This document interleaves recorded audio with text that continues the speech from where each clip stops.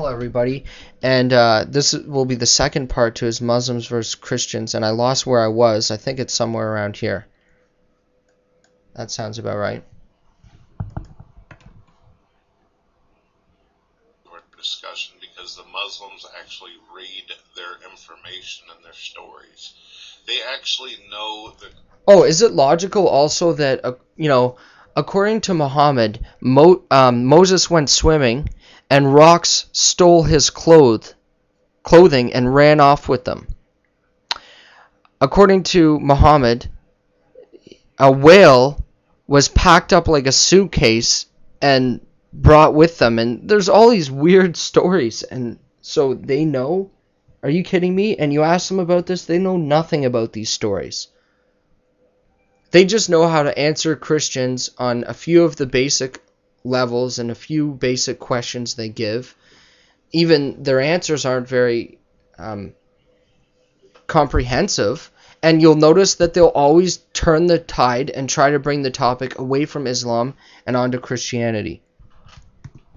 Christian religion better than most of the Christians that I've ever met. Now, that's not to say that the Muslim religion is worth following or that I'm going to accept it or stop being an atheist and become a Muslim myself. But one more thing I wanted to share with you all that I think you'll find interesting too. A while back when I lost my account on YouTube, my first account, did you know it was Muslims who contacted me, as well as pagans, as well as a couple Satanists, actually acknowledging and giving me respect and stating that they would let me upload videos to their channel. Gee, I wonder why that is, Brett. Couldn't figure it out? Maybe because you made 200 videos a day trying to attack Christianity, and Muslims like that. And so a friend of your enemy, an enemy of your enemy is your friend.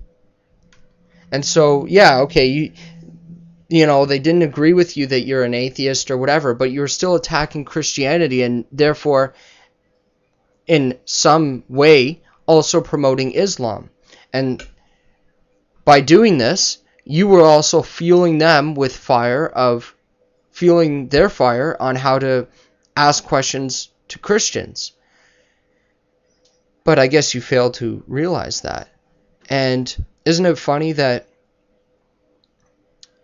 the atheists weren't supporting you to come back? That Amazing Atheist was calling you names and mocking you, and now you're like, promoting his videos and sucking up to him? That's kind of funny. I also find it weird that, why do you think they want your videos on there? Because you're attacking Christianity, and they're against it. The whole Quran is about attacking Christianity and Judaism and paganism. But here's the thing. If they're so good as you're claiming, how come you're living under what used to be a Christian country, built upon Christian laws? Why don't you go live in the Middle East under Islamic laws and see how well they will treat you as an atheist?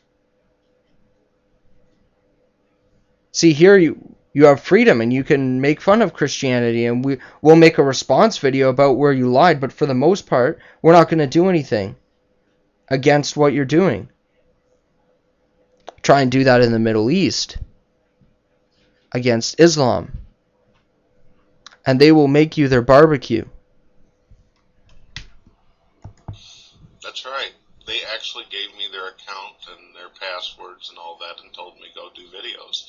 I had one particular Muslim called Sword of Allah who is still on YouTube today. Well, it's funny how you mention about Christian-Muslim debate. Well, we made Plastic Sword of Allah a joke in our room when we debated him, and I think you can find the debate on YouTube. I'm not sure. If anything, you can find it on MuhammadTube. And so you're going to mention all this. Yeah, okay, a few of the debates you have seen, but have you seen the ones with Sam Shimon? And, have you seen them all, or have you only seen the debates that Muslims show you and invite you to? See, we don't invite you into our rooms to watch debates between Christians and Muslims, because really, who are you anyways? You're attacking our faith. You don't care about Christians. You insult them all the time. You disrespect them. Okay, the Muslims would love to see you in there because you help and are a part of what they do, which is trying to destroy Christianity. Who allowed me to take over his channel for a little while and upload videos, until he was flagged to death by idiots and zealot Christians and shit, and lost his account. Well, I am against any flagging for what people do anywhere. If YouTube is really going to be what it is, it should have open channels on all sides, and everything should be acceptable, so long as it follows their guidelines and you're not exposing other people's personal information and all the rest. Unless people themselves put their information up there. That's their fault for doing that. Anyways, my challenge still stands for you. Your next 20 or 10 videos or whatever it is I said, make them about Islam. If you said you don't agree with it, like you did in this video, well, why not?